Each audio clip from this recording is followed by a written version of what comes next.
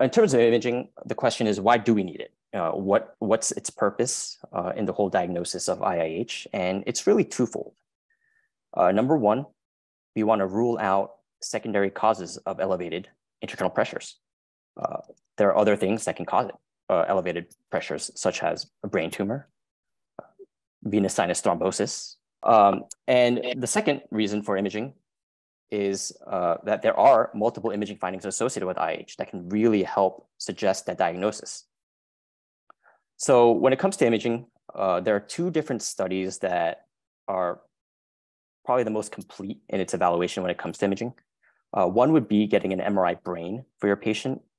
Many times, if you can get an MRI orbits, that would be even better.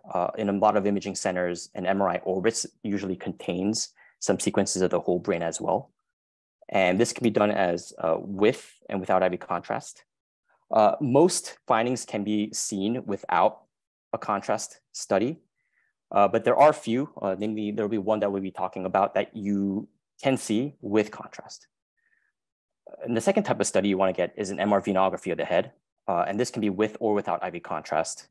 And just to clarify for any of the physicians that are not as familiar with MR venograms, you can assess the major dural venous sinuses without IV contrast. We have certain techniques, time of flight technique, phase contrast technique, where you can create contrast between flowing blood and stationary tissues, taking advantage of differences in the magnitude and phase of magnetization.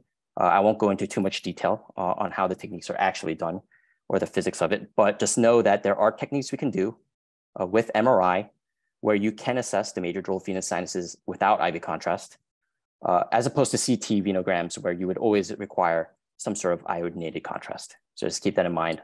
But you can certainly get an MR venogram with contrast as well. There have been other, there are physicians that will sometimes order CT studies, and that's completely fine too. Just keep in mind, some of the findings that you can see in IIH may be missed on CT, as well as CT also being with ionizing radiation. And a lot of the patient population in IIH are of reproductive age, right? So they're a little younger, so you probably want to be careful about giving them ionizing radiation. So just keep that in mind.